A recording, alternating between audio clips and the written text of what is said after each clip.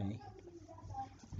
Guys, we are almost coming to the end of this semester, and I like to do a summary of what you expect in your final exam from the mid semester and also the final. Whatever I'm going to record in this particular video will help you pass or get a clue of how your mid semester or final examinations will look like. And basically, all I'm going to teach in this particular video is the shortcuts of Autocad. Mostly that's what is set in the final examination of this course, Autocad. Now that this course is a practical course, you don't expect to find something funny or so much theory.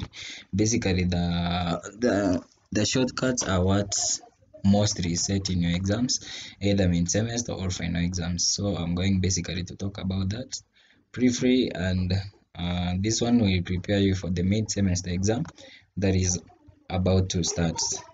So from the introduction part, I'm going to introduce how to draw basic things, then to complex. So the first one is I'm going to use to start with is L.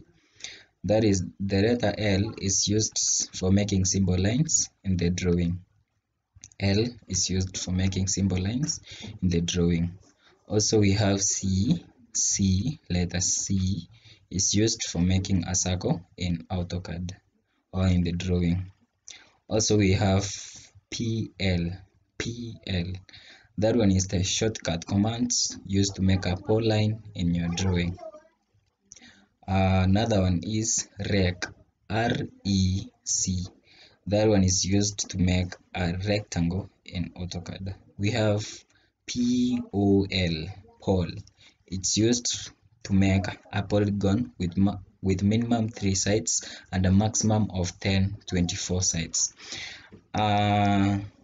Take this one seriously, because I know you are going to be asked how many minimum sides that a polygon can be made and a maximum. The minimum is 3 sides and the maximum is 24 sides. We have arc, that is ARC. That one, just like the name suggests, is the shortcut for making an arc in AutoCAD. We have ellipse, used to make an ellipse with major and minor axes. Ellipse is spelled ELLIPSE. It's used to make ellipses with major and minor axes. Next we have reg, that is REG. That is used to make a region in geometry, in AutoCAD. Reg, REG. It's used to make a region geometry in AutoCAD. We also have CO. CO is used to copy objects in AutoCAD. We also have array, that is ARRAY. That is the command for making a rectangle, pora, or path array in AutoCAD. We also have TR. TR is the shortcut command used for trimming a geometry or a drawing in AutoCAD. We have OP, that is actually using that command you can be able to open options window, which contains most of the settings of AutoCAD. So when you want to open your settings, then you can use the shortcut command of OP. After that we have SC. That one is used when you want to change the scale of an object in your drawing.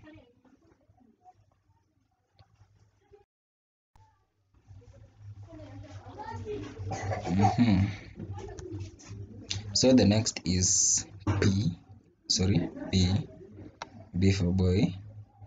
That one is used when creating a block, or maybe in simple terms I can say these are commands used for creating a block. The properties of a block can be defined using the block definition window. So actually B helps you for creating a block in AutoCAD, of course. As I taught you earlier about how to draw a block, that one is a shortcut command for the same. We also have I. I can be used to insert an existing block or drawing as a block in AutoCAD. When you want to insert a block, just like I showed you in class, I is the shortcut command for that. We also have st. Using that particular command, that is st, you can be able to open text style window which controls properties of the default AutoCAD text style. We have x. X command can be used to explode objects like polyline to lines and an array or a block to a symbol, geometry, etc. That is the work of X shortcut command. We also have F, which is used to add rounded corners to the sharp edges of a geometry. These rounded corners are called fillets. We also have cha, that is CHA, that one can be used to add slant edges to sharp corners. These slant edges are also called chamfers. So the shortcut command for chamfer is CHA, that is cha. We also have LA. LA command can be used to open layer properties, manage palette, which is a tool for creating and managing layers in a drawing. Yeah. So also we have shortcut keys commands. Maybe you can use your keyboard to find out the commands. So that is basically what I'm going to talk about shortly. When you use Ctrl plus N, there is a shortcut used to open a new drawing in AutoCAD. Also, you can use Ctrl S, that is just like in Microsoft Office, it's used to save a drawing. We also have pressing Ctrl plus Shift and S in AutoCAD. That acts as a save as command. Maybe you want to save it maybe as a PDF, DWG, just like the last assignment of Autopicker instructed you to. That is basically achieved by pressing Ctrl plus Shift plus S. We also have Ctrl plus O, clears the screen to show the only drawing area and hides palettes and tabs. Press it again to reset to default AutoCAD interface. We also have Ctrl plus 1. That one helps you select an object and you select and press Ctrl plus 1 to open the properties palette, which lists properties of the object. You can also use this palette to modify most of the properties of the objects too. You can also use PR command to open the property palette. We also have Ctrl plus 2. This one is used to open a design center for palette or palette, which contains many AutoCAD blocks that can be used directly in your drawing. We also have a shortcut for that is Ctrl plus 9. You use this shortcut to toggle the visibility of the command line.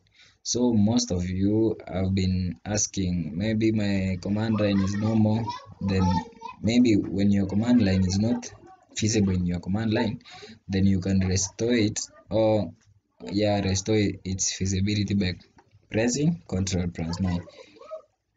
If it's hidden, you can retrieve it back by pressing Ctrl plus 9. We also have Ctrl plus C. You select objects from the drawing area, and then after selecting, then you press Ctrl plus C to copy the objects to the clipboard. Have Ctrl V, just like in Microsoft Office. That one is a shortcut command for pasting the copied objects. We have Ctrl Z, that is just like in Microsoft Office, used to undo the last action in your drawing. We have Ctrl Y, that is for redo, and of course Ctrl Tab is a shortcut to cycle through or open drawing tabs in AutoCAD. Yeah, basically that is what I can say about the keyboard shortcut keys. We also have status bar toggle. I'm also going to talk briefly about the same. Whereby, I hope you've learned, of course, so many objects like we have learned for tracking, object snap, snap object, object snap, of course, and many others. So you have F9, that is also a shortcut in the keyboard. F9 is used to toggle the snap on mode. We have F7 used to toggle the visibility of the background grid, which is often visible in your drawing area.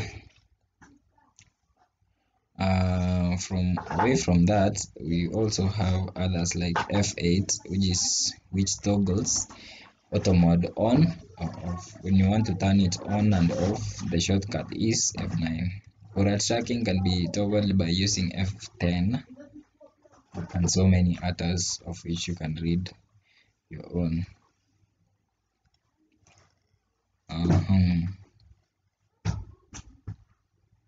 Away from that, I want to talk about briefly general commands in AutoCAD that you can use in your drawing. We have txtexp.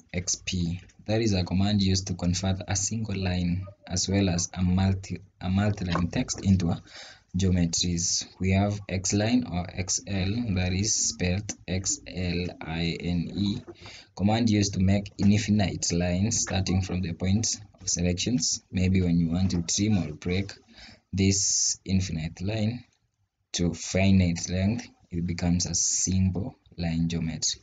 We have point, points. That is a command that is used to make a single point geometry in AutoCAD. We have so many others like sketching, of course. That one helps you make a freehand sketch using when you want to make, when using that command. You can use it to make a line, 4line or a spline, but which appears to be drawn as a freehand by a freehand. Yeah. So away from that, I also want to talk about something briefly.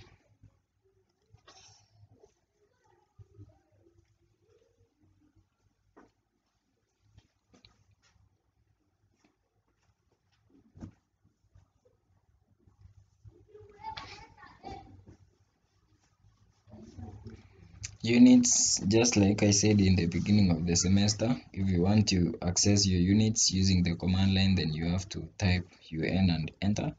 It will display a dialog box that has the units. Maybe you can change to your particular specification. That's basically all about how to insert units. Maybe you want to mirror text. I think I haven't taught this. When maybe you want to mirror text, then you have to type in your command line mirror text. You'll be able to mirror your text. Maybe you've written anything, then you can achieve that by doing that. Okay.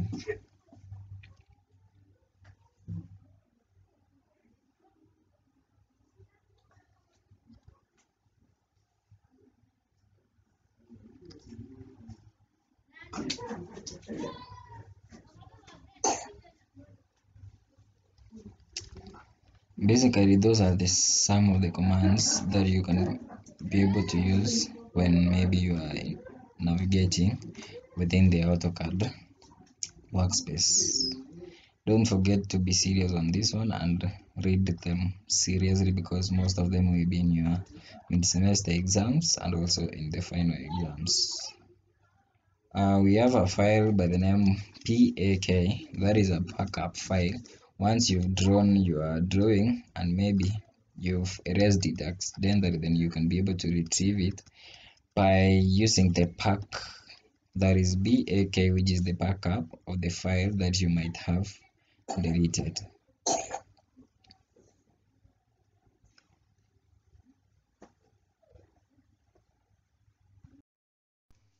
When maybe you want also to group your objects so that they appear as one object, maybe you've drawn a lot, then you can be able, you highlight the object that you want to group. Then after highlighting it, then you right click, then you will see an option of grouping. Grouping actually helps you, maybe you've drawn so many rectangles, they help you navigate or do changes. Of course, you can either increase or decrease the scale and all that. When it's in one object, then it's very easy, all becomes very easy to enlarge, or to enlarge your object and all that. That can be achieved easily by using grouped objects.